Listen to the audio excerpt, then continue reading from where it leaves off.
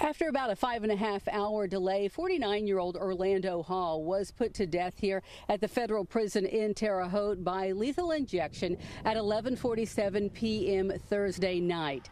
When asked if he had any final words, he looked over to the room where his witnesses were sitting and said to tell his children that he loved them. He also thanked everyone who had supported his family all of these years.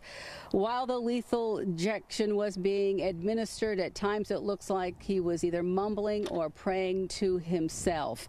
Now, he was one of 5 men that prosecutors say kidnapped 16-year-old Lisa Renee in Texas. She was raped multiple times, hit with a shovel, and then buried alive.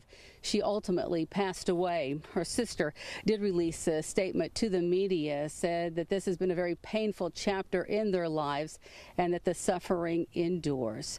Again, Orlando Hall put to death by lethal injection here at the federal prison at 11:47 p.m. Thursday night.